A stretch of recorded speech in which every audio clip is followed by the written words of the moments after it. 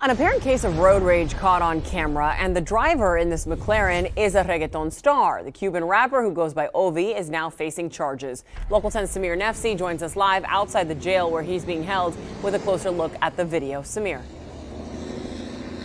All right, and this is just a scary situation for anyone. You're driving near the Florida Turnpike when someone starts to point a gun at you. But check this out. The driver that had this weapon pointed at him says he recognized the vehicle and the man behind the wheel as a Cuban rapper.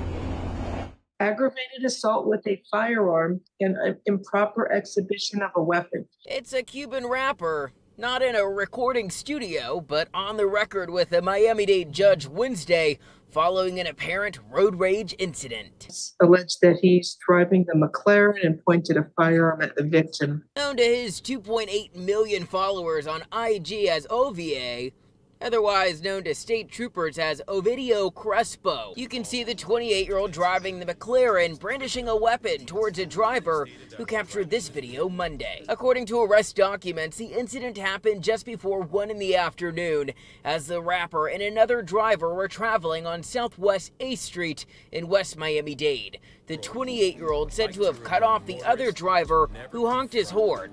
Crespo then said to have pointed a gun at the driver at least 2 other times, not captured on camera. This video shows the moment state troopers located the Cuban rapper here in a black Lamborghini SUV. The same vehicle said to have been following Crespo. According to reports, the rapper had a pistol on his waistband and 2 generic Percocet pills were found in his vehicle.